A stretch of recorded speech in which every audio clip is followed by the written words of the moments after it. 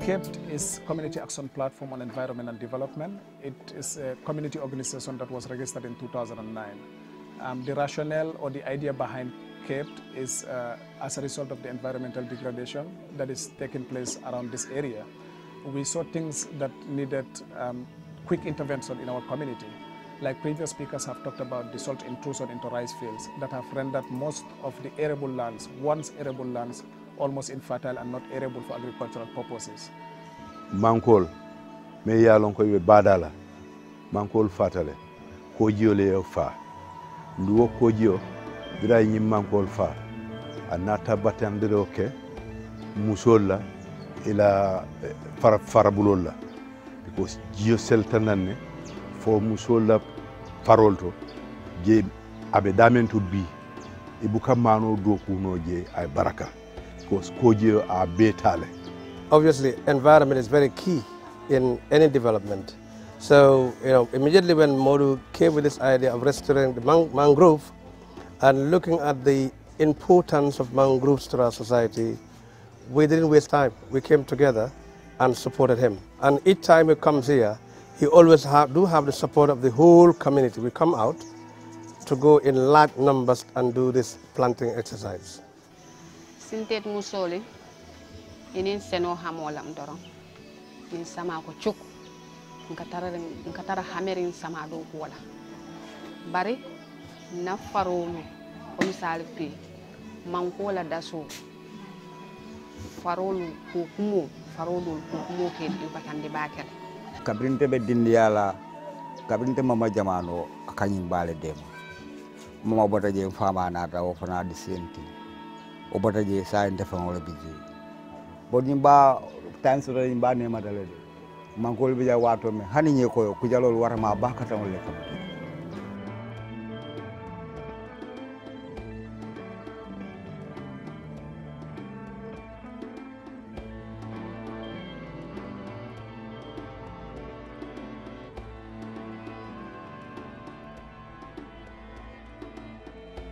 So we saw that it is really paying dividends.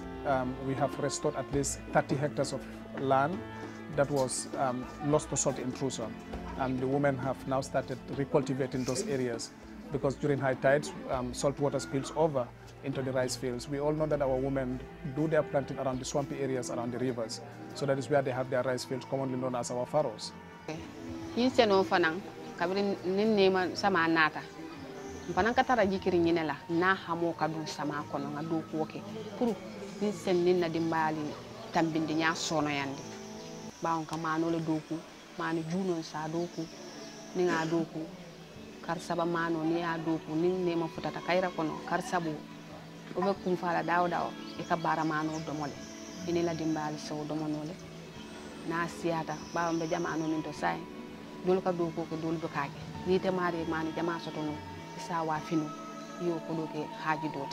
Like the mangroves have a lot of components, a lot of benefits come along with the mangrove project, not only restoring the damaged ecosystem, not only contributing our quotas toward fighting climate change, but also, like we said, rice is our staple food. So if we are able to reclaim vast areas of land or vast hectares of land that we are lost to salt intrusion, that is another plus to us. This will in turn increase agricultural productivity, and then people will become at least food self-sufficient, even if they are not able to get enough to sell, but they will have enough to consume. Because ntola balu bebe senole bala, surtout musol, ni atra bi koye tola farol beta, o musate ola mantoro leti. Anata jung nyim project ko la kuoto. Ala nata baraka kije ay projet ko samana sate molie sate fo ninchel fanan lota fe ka jeko aske kuti meyalon ko nafa kulem meyalon ko abi sate o amanke akmoti bar sate wala nafa make ak fawla kumola bar sate la nafa abe wala noma wala na nyim projet ko samana.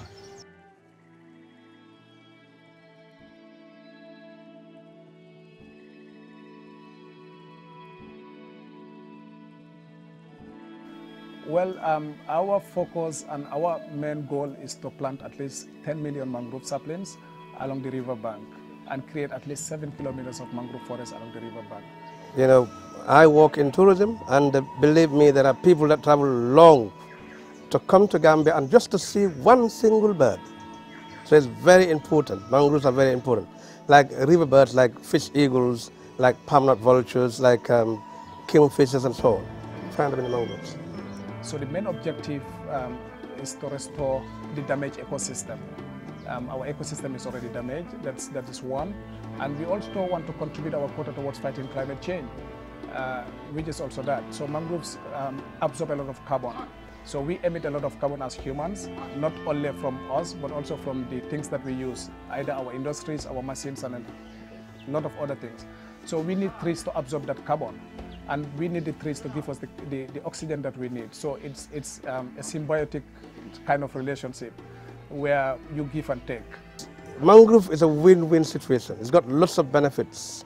You can have firewood from it. The oysters cling onto the roofs of the mangroves. And women go out in dugout canoes to fish these oysters for food. And the oysters themselves, very rich in calcium and can be crushed to make chicken food. It's very good for the shells of the chicken. But also, it could be crushed into lime to be used for painting, whitewashing the houses. And in the olden days, it is used to plaster the houses. They mix it with mud and a bit of cement to plaster the houses. But again, in the olden days, they'll mix it with cockle shells to build our roads. So obviously, and this all comes from the mangroves.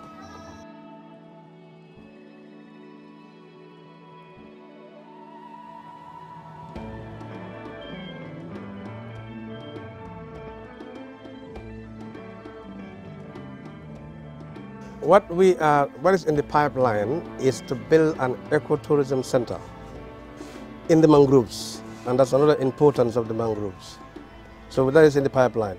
So once that's done, then obviously that will attract a lot of tourists, but also employment to the community. Presently, what we have to offer to the tourists is the wildlife, the birds and the wildlife. That's what we have to offer. When we started this in 2009, we really did a lot of advocacy, a lot of sensitization campaigns were done in the intervention communities. Sintet particularly, we've had series of meetings with the community people where our elders would talk about how our ecosystem used to look like before the mangroves died down of the mangroves. So these young children, including myself, have had that opportunity. I mean, I'm not a child, but I'm a youth who didn't witness the diverse nature of our ecosystem, how it used to look like before. Because when I was born, when I grew up to see only empty lands. There were no mangroves. So that is something that CAPET did a lot. We did a lot of advocacy to make sure that the young children, like you saw, a lot of children that came, some of them are primary school children. And we've allocated a special land that every year that is dedicated to them, because they did it and they saw that it is paying dividend, because every time you do it, the next year you go back there, you are going to see it. So the mangroves is really very inspiring. Ngajuko sotoji bao mango na yiruwata akamafu posone yani.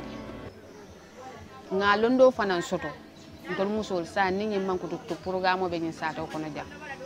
Nganna haaju ko ton le tuji par musu jama ka mabe sakora musu fondin cewol. Nga kenna do ko tin nin cewol be tara manko to la bada.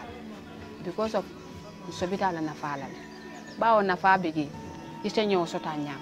Manko na be birere ha jise o soto nyo so sota kon pour ma fo e ba jelam be min kala ma foti fo sa akeno business o fanantile sa tawla yirwa keso ka wulinti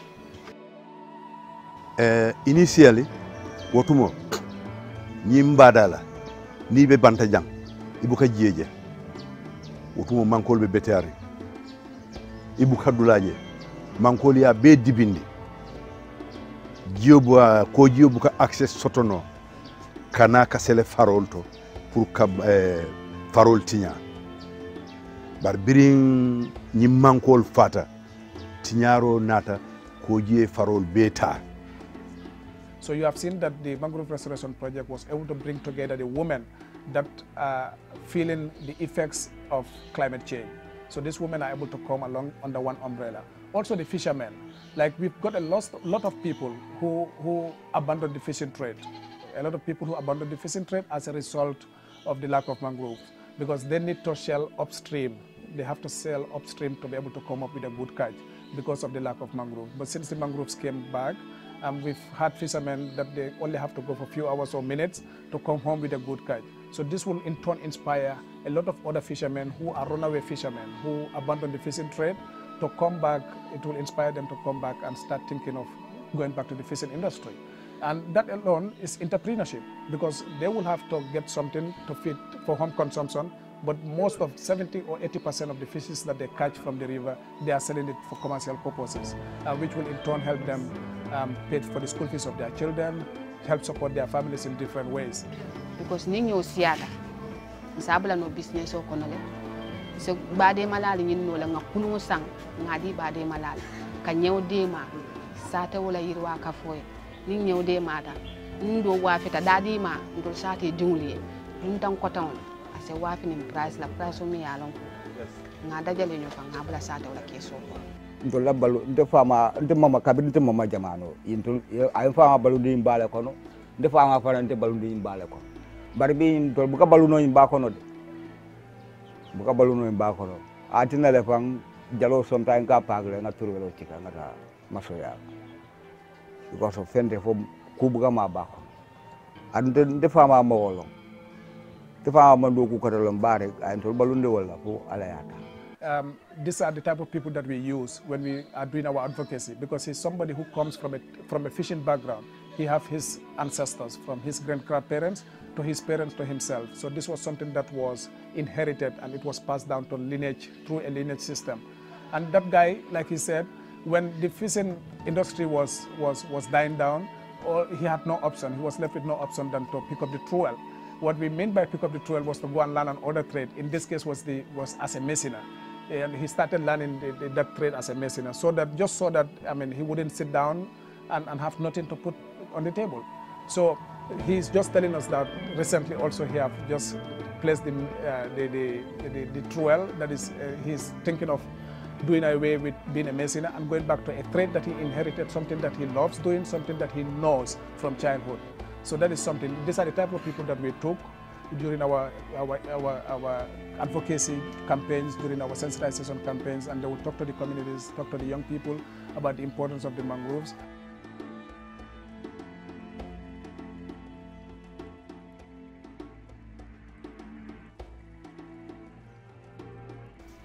The biggest challenge we have so far is getting partners and getting people to fund our initiatives.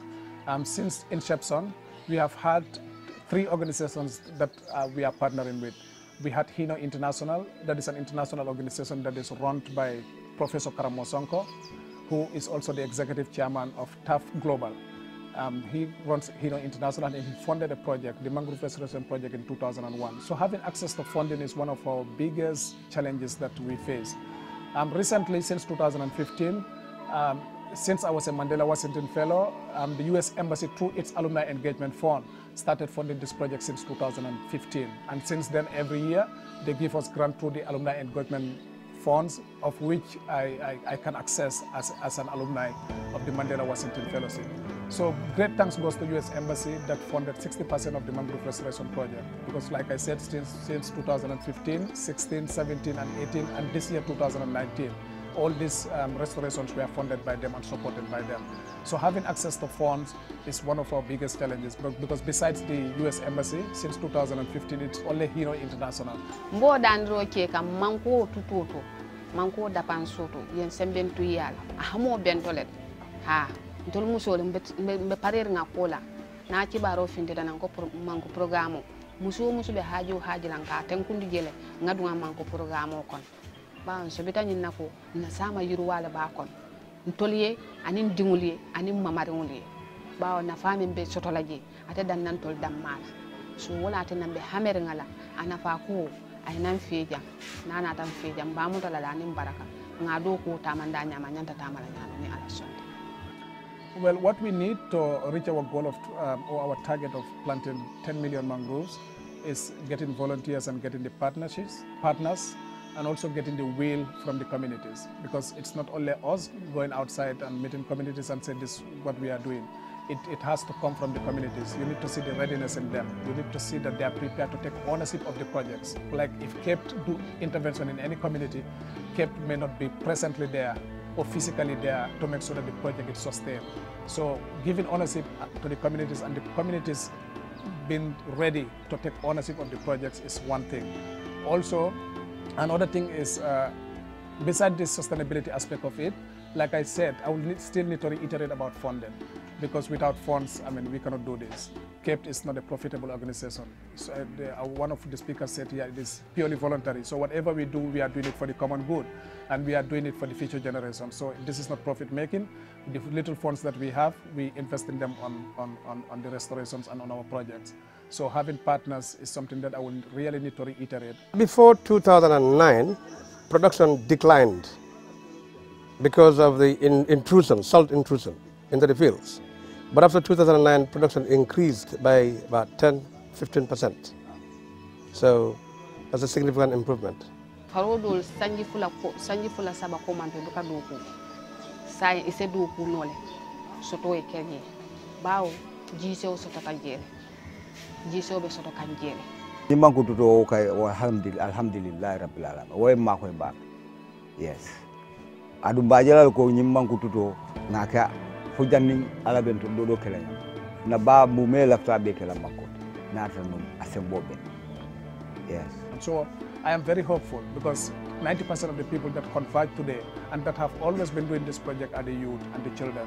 So the most refreshing and reassuring aspect of it is having these children come physically and firsthand seeing what is happening. Like I said, planting this sense of ownership to the communities is going to help us. So they will not see it as a carpet project. Okay, carpet came here, they did this, they are gone. But they will also see it like it is them.